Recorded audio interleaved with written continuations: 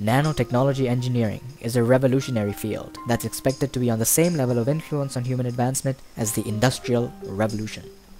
Unlike mechanical engineering, for example, nanotechnology is one of those engineering fields where a clear job description is hard to find because those jobs are yet to come into the market.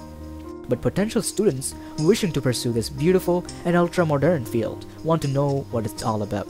But there's never enough relevant information around, so this video had to be made. On the big picture, this is an age of smart devices, better communication, space exploration, and an effort to extend and elevate the human life experience.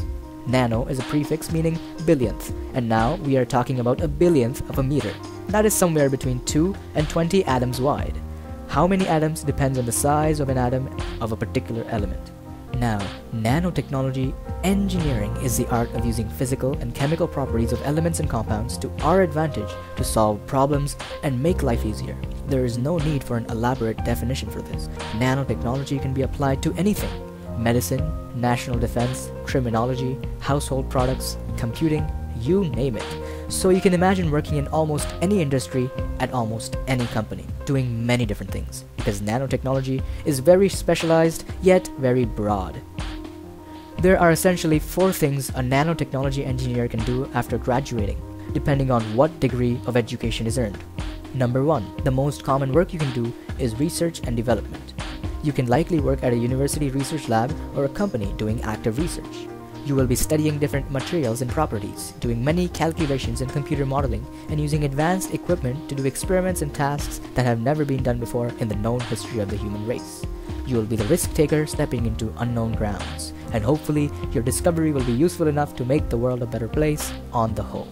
Number 2, as an extension to research and development, you can become a professor of nanotechnology at a university. In the future, it is very likely that the world will get more interested in understanding the value of nanotechnology, which will hopefully result to a lot more universities offering nano degrees. This is where you would come in, passing down the knowledge you learn to the next generation of nanotechnologists. Number 3, you can also either work for a nanotechnology-focused company or a research-based company, or start your own. Either case will involve not coming up with theories and discovering new properties, as a scientist would, but applying what researchers have discovered.